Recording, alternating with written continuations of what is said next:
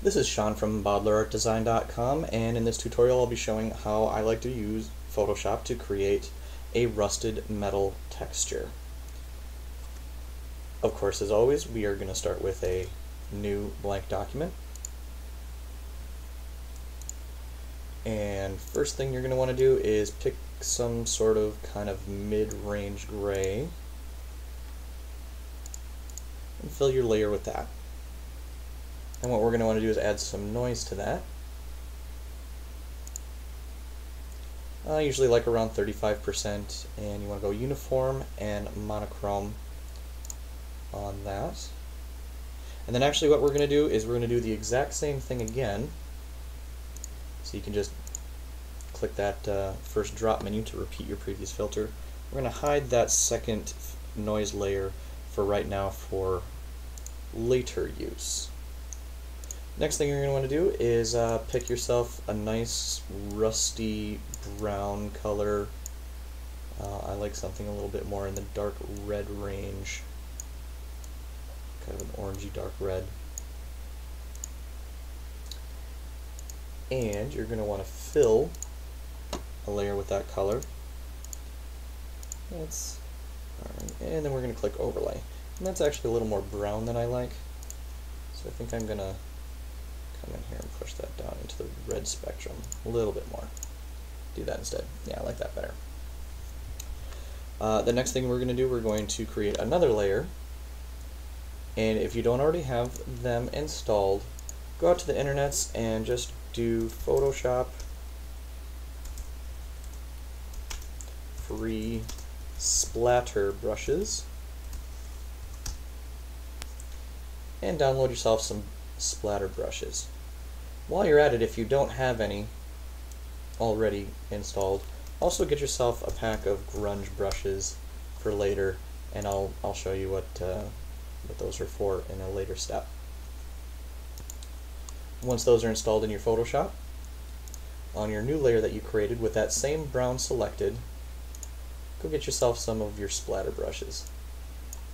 Just kind of have some fun.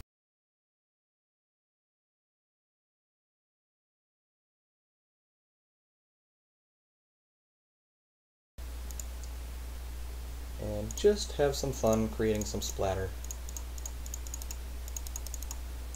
And what you're going to want to do is then set that layer to overlay, and you'll start to see some of that texture come through.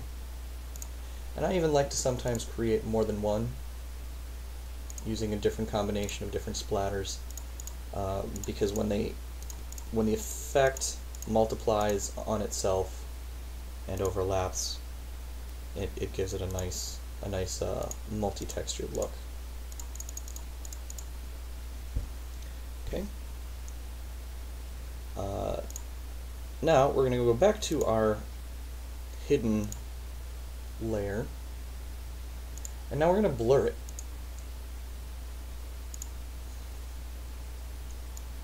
Doesn't have to be a lot.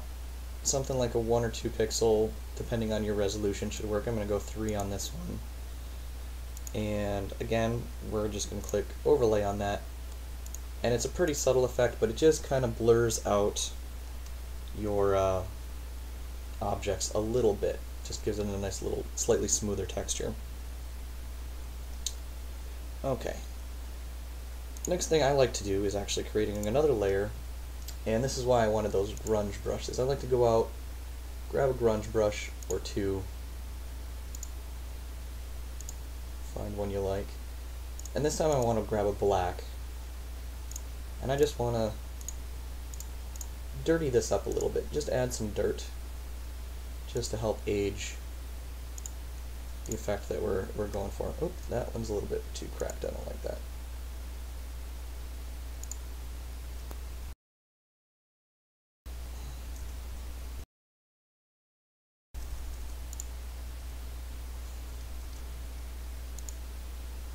And obviously sometimes you just have to play around until you find the look that you're looking for.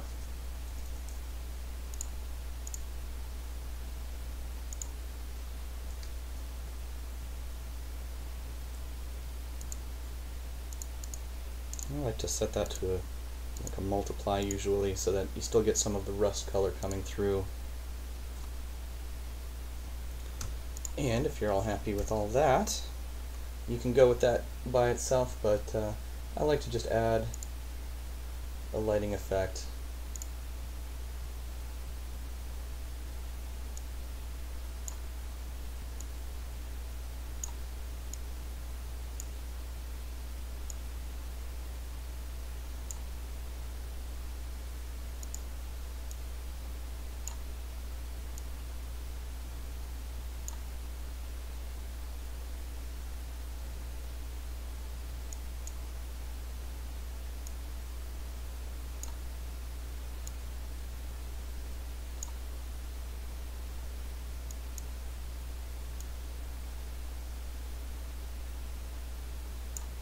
Just to give it a little bit more realistic setting. And there you go. Very easy, only a few minutes to create a nice kind of rusty, beat up metal texture. Thank you and enjoy.